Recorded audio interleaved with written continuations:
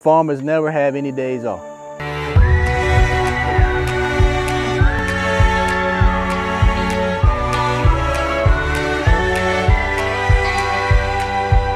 Growing on a farm is like different than washing dishes inside the house with your mom or cooking breakfast or taking out the trash. Hard mornings, waking up at 5 o'clock in the morning, topping tobacco. So days like this where it's no sun and it's not raining, we'll be in the field from sun up to sundown. Or when it's not sunlight, we'll still be in the field until it gets dark. To begin the cloning process, what I try to do is identify a good, sturdy stem to try to choose and differentiate from the rest. So for example, this particular one here has nodes on every particular family. That's how you count to understand that when you cut, you want to make sure you have a node behind it so it can regenerate itself. So you can see the roots, they catch on very fast. Everything is certified organic. We use GAP practices when creating our products. Explain what GAP practice is. GAP is good agriculture practices.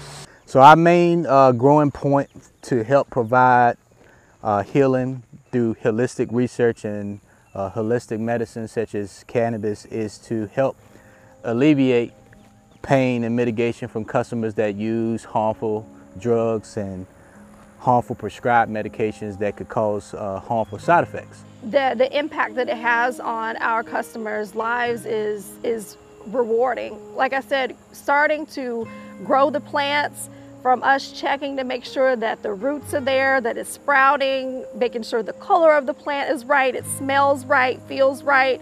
All of that goes into the care that we put into from the time that the plant reaches the ground to the time it gets into the consumer's hand. So my dad was born in the house next door. We have 4 horses. Really? Yeah. So all the land that's here is ours. So here, these plants were planted July, the second week in July. For us, for me solely, I would say, the benefit of healing and being able to help heal our community is more vital to me than to be able to grow things that are going to make it more profitable for our farm. The appreciation is what keeps us going. It keeps us going every day to know that we've impacted someone's life in a positive way. We've had customers that have been to the doctor, and as we know, prescription drugs are the #1 thing that the doctors push, and some people don't want to go down that avenue, and so we're giving them an alternative to relieve whatever pain or ailment that they have without it being habit forming.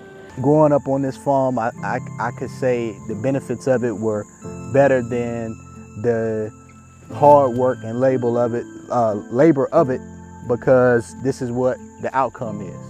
The outcome is being able to harvest, watching what you grow, and loving how putting things in the dirt and watching them go through various growth cycles and be able to process that and harvest it. That's the joy of it at the end of the year.